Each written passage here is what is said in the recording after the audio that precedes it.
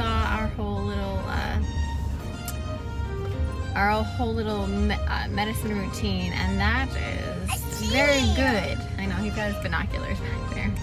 That is very good because it used to take me 45 minutes just to give Axel his medicine, and in the hospital to give Liam his medicine, I cried like ridiculous amounts. So we have come a long way in 6 months that it takes me under 15 minutes to give medicine.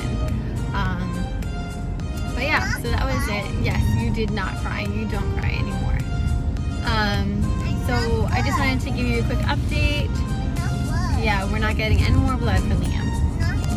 Yes, we have Axel's bronchoscopy scheduled for this Thursday, so a week from now, in the morning, and he has to go under general anesthesia, so if we can pray for that, that he tolerates it well and there are no lasting side effects from that, and then the bronchoscopy, that there are no sort of complications that happen with the bronchoscopy, that it's an in and out.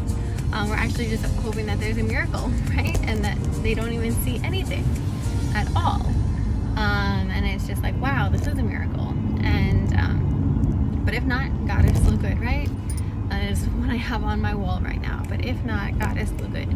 So anyway, so we're going to pray for that, and we're going to just pray for the admittance afterwards, because he's going to be admitted from anywhere between 1 to 4 days, because he'll be coughing. There may be a fever related because of the bronchoscopy, so they want to just keep an eye on him and monitor him. So yeah, so we'll be in there for a couple of days.